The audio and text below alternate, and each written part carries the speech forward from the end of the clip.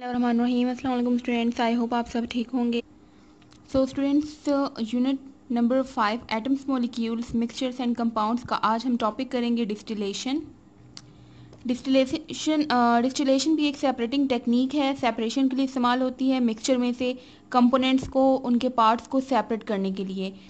इसकी डेफिनेशन है, it is a process to separate solvent from solution. इससे पहले जो हमने स्टडी की उसमें हम क्या करते थे, सोल्यूट को सेपरेट करते थे, वो चीज़ जो कि वाटर में या किसी और सॉल्वेंट में मिक्स होती थी उसको हम सेपरेट करते थे, लेकिन इस केस में हम सॉल्वेंट सेपरेट करेंगे सोल्यूशन में से।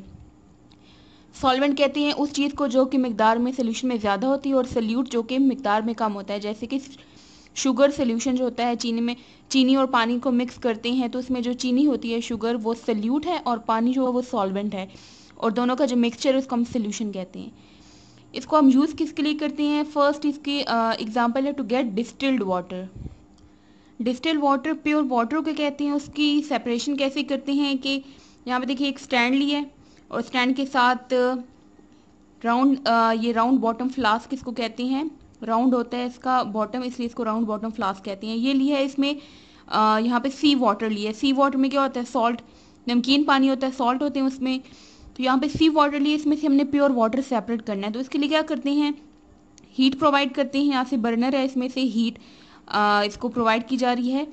और ऊपर क्या किया है, यहाँ पे इसमें एक थर्मोमीटर भी लगाया हुआ है साथ में, ताकि टेम्परेचर नोट डाउन कर सकें।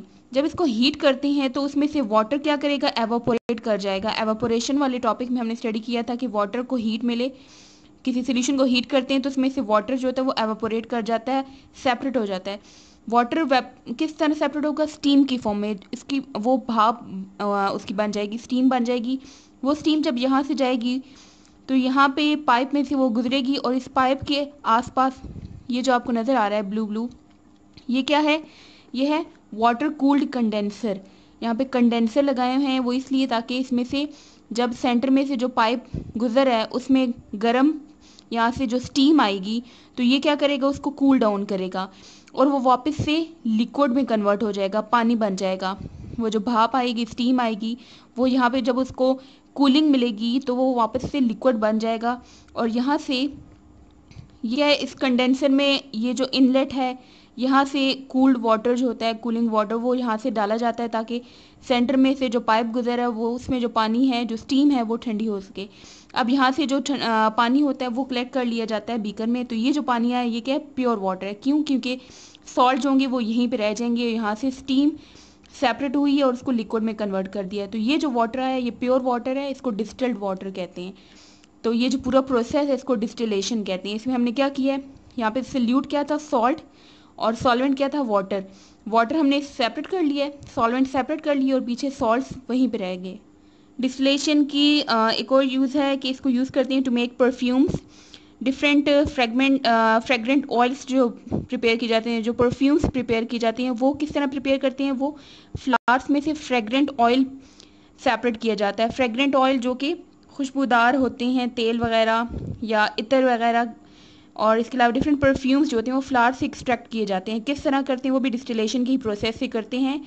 उसमें क्या करते हैं, अभी जो मैंने आपको एग्जांपल दी उसमें हमने सी वाटर को हीट किया है, लेकिन जब परफ्यूम्स बनाया जाता है तो फ्लावर्स को हीट करते हैं। जब फ्लावर्स को हीट करते हैं तो उसमें से जो ऑयल होता है वो बॉयल हो जाता है। बॉयल होके वो भी वेपर्स में कन्वर्ट होता है। उसके जो वेपर्स होते हैं वो अलग कर लिए जाते हैं, उसको कूल करके दोबारा से लिक्विड फॉर्म में इसको कन्वर्ट कर लेते हैं, और वो क्या है, उसको हम यूज़ करके परफ्यूम्स बनाते हैं। तो यहाँ पे क्या हो गया? डिस्टिल्ड हो गया।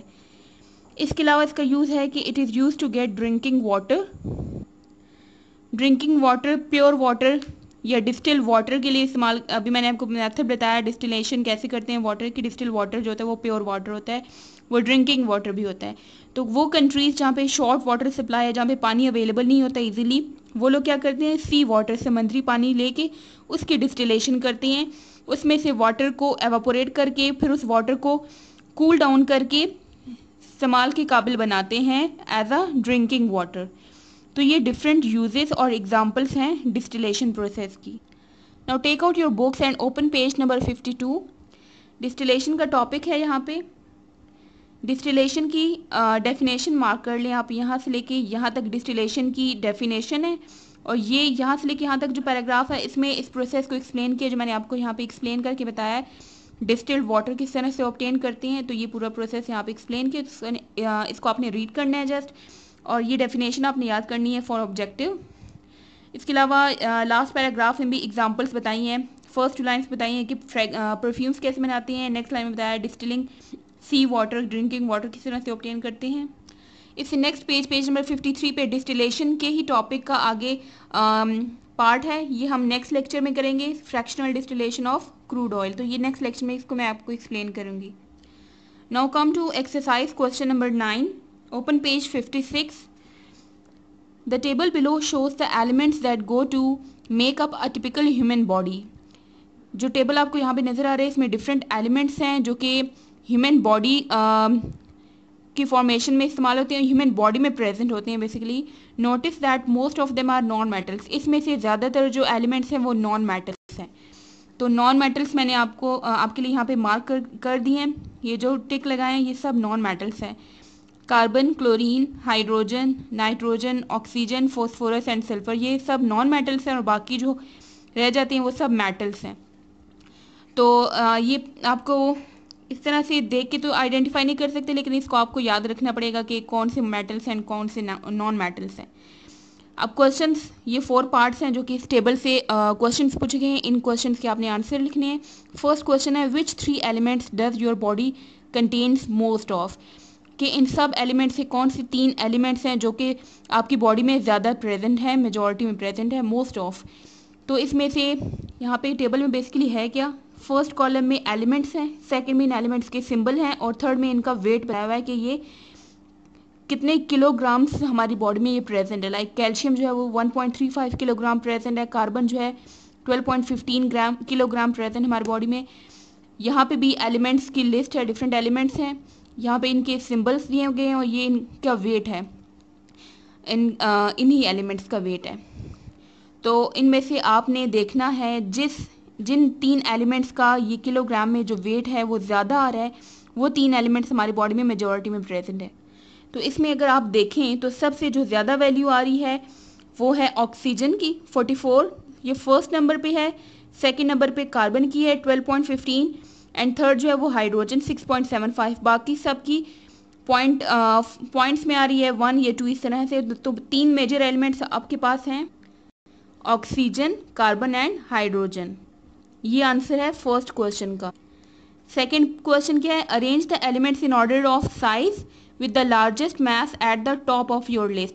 अब इन एलिमेंट्स को आपने खुद से अरेंज करना है, लाइन में इस तरह से अरेंज करना है कि जिसका वेट ज़्यादा है उसको टॉप पे रखना है।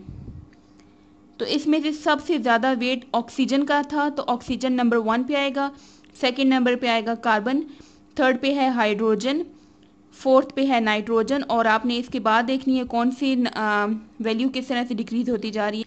तो ये इस तरह से लिस्ट बनेगी, सबसे टॉप पे oxygen, then carbon, hydrogen, nitrogen, calcium, phosphorus, sulphur, potassium, sodium, magnesium and chlorine. तो ये अरेंज है लिस्ट, ऑक्सीजन की वैल्यू सबसे ज़्यादा है और क्लोरीन की सबसे कम है। Question number 4, what percentage of the body mass consist of non metals. हमारी बॉडी में कितने % नॉन मेटल्स प्रेजेंट है। तो ये मैंने आपको नॉन मेटल्स यहाँ पे टिक करके बताए हैं। तो ये सब नॉन मेटल्स हैं। तो नॉन मेटल्स यहाँ पे मैंने एक साथ लिख के बता दिए आपको, carbon, chlorine, hydrogen, nitrogen, oxygen, phosphorus and sulphur, ये मैंने सिंबल्स लिखे हैं। ये वो एलिमेंट्स हैं जो मैंने आपको टिक करके बताएं, ये सब नॉन मेटल्स हैं। और इनके सामने मैंने इनके वेट लिखे हैं, बुक में जो इनके वेट था आगे मेंशन थे किलोग्राम में, ये वेट लिखे हैं। इन सब वेट को ऐड किया तो ये बनता है 65.71 kg। क्वेश्चन में इसकी परसेंटेज पूछी है, तो इसका परसेंटेज निकालने के लिए क्या करेंगे, इसको 100 से डिवाइड करेंगे तो वैल्यू आती है 0.6571%। तो ये आंसर है इसका। आज का आपका होमवर्क है, read the topic distillation from your book, right and learn exercise question number 9 on your notebook. C you next time. अल्लाह हाफिज़।